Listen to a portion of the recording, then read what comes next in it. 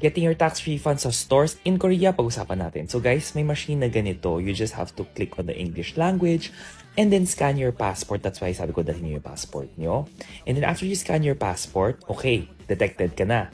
Now you will choose kung saan mo gusto i-refund. Ang pinili ko credit card kasi 110% of the refund amount daw mapupunta sa credit card. So, for this one, just click on next after you select and then you have to scan the receipt. So guys, yung receipt mo, ito yung bibigay sa'yo ng cashier and then i-scan mo siya sa barcode scanner. And then, detect niya kung magkano yung refund amount mo. And then, keep it for tax form pagdating mo sa airport. Enter your credit card number. So, pasok, next. And then, afterwards, confirm if it's correct.